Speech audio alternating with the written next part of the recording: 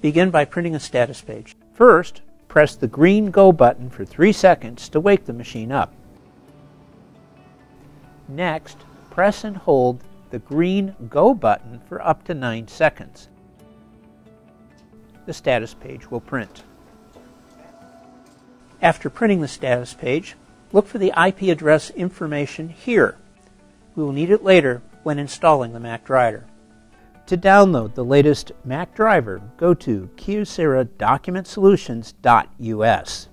Click on Support located near the top of the page. Click on Download Center. In Choose an Option, look for the Kyocera P2235dw. Look for Mac driver and click on the download arrow key. The download will begin. After downloading Mac 5.x zip file, double-click on the file.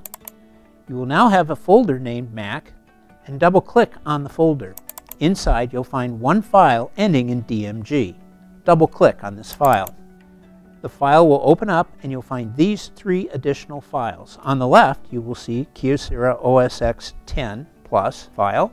In the center, the Mac driver guide, and on the right, an uninstaller app.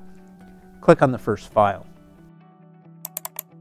Go through the wizard, click Continue, click Continue again, click Continue one more time, and agree to the software license to begin the wizard installation. Click on Install.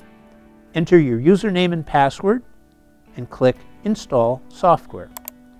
Once the installation is complete, you should see a green check mark. Click on Close.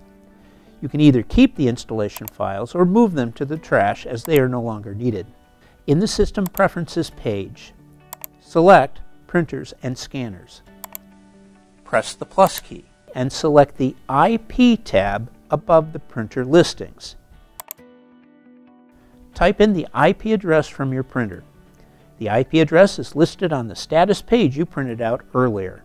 Now go to the next line, Protocol, and select Line Printer Daemon LPD.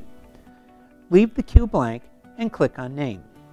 Enter a descriptive name of your new printer. Next, click on Location. Now you can leave this blank, or you can name a location of your new printer.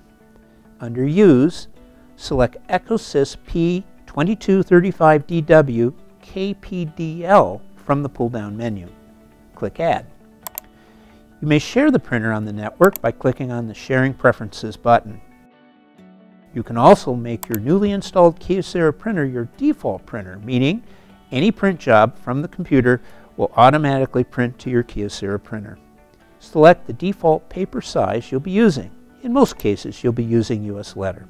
You have now installed your Kyocera P2235dw printer.